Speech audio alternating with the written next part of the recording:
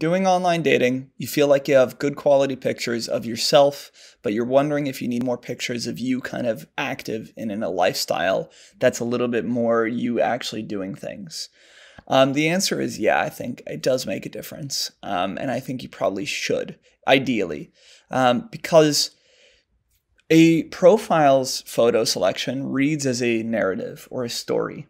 And so usually the first photo is going to be something that hooks them of your face or something high quality and is what's going to get them to keep swiping. And then the rest of those, you want to tell them a little bit about your personality, your values, your interests, your hobbies, your lifestyle, so that they can kind of picture that in their head and get excited more than just like, hey, this guy's hot. Like, yes, people need to find you attractive, just like we need to find women attractive to swipe. But I also think it's less important to women overall. It is still important, 100%. But they also, like, there's plenty of dudes that have really hot pictures that are just like this, and they don't get good results because the woman's like, I have no idea what this guy's like. Is he a jerk? Is he fun? Does he care about family? Does he do things? Does he get out of his house? So I don't want you to stress about it. My rule of thumb is, let's say there's 6 photos. 2 to 3 of those will probably be, pictures of just you, and 2 to 4 of those, depending on if you only use 2 of the portrait style, are going to be lifestyle or personality. So you being silly, you in action, you working out, you playing golf, you hanging with friends, you mixing cocktails, you with your dog, you with a niece or nephew, just so people can get a value out of it. This person is compassionate. This person's a book nerd. This person's, adventurous or a risk taker. The good thing, though, I will say, is actually some of those photos can be lower quality than you think. I don't want them to be absolute garbage, but I actually think, like, if you have those high quality photos from a photographer, then mixing in just normal photos from like your iPhone or that your friends took actually makes it feel more organic.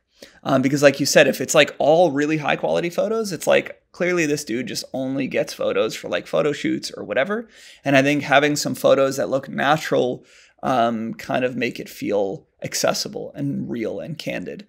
Just like you see lots of YouTube videos and Twitch streamers, there's lots of people, especially in the tech, who are always high quality and whatever. But then you see a lot of people that are streaming that just are like chill in a white tee like this. I've got a decent camera on, but sometimes they don't have a great camera, and actually it has higher engagement because it feels real. It feels authentic. So yes, I think it's good to have a few lifestyle or personality photos, but I don't think they actually have to be that high quality if your other photos are high quality.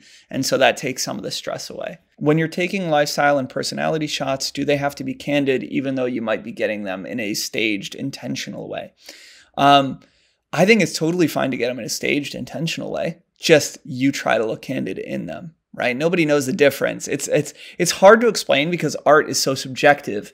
But it's just a way about, like, if it feels really stiff and fake while you're like looking at your cocktail or something like that, versus maybe like you're moving and the person's taking a few photos or rapid fire, or they're making you laugh, or you're just changing poses and just like doing a little bit of movement or adjusting your expression or like stirring and then like talking to the person, and they snap like a bunch of them, just like 10, 15 of them. One of them is going to feel real. It's going to feel like there's movement or there's expression or there's a little bit of looseness. So I definitely don't think they have to be like captured while you're like unexpectedly candid. Because there's so many great photographers and great people who take really candid looking photos in a stage scene. But just, yeah, like move around, change your expression, be silly, talk to your friend, take a breather, don't take it too seriously, get back to whatever the activity's doing, let them talk to you, let them take a bunch of shots. And eventually out of that selection, if you take a dozen or two, one of them is going to feel really warm. And there's not like an exact science. You can't say like, this is what makes a candid photo, because there's like a gajillion permutations. It's just a feeling. You just look at it and says, does this look like he's really focused on setting the exact right tone and his face really posed? Or does it feel like this could have been taken by a friend in the moment? But yeah, don't worry about like, it has to always be organic. Definitely set up and even do it yourself, man. Right now, what I got this camera on is a little flexible $20 like Gorilla Pod off Amazon.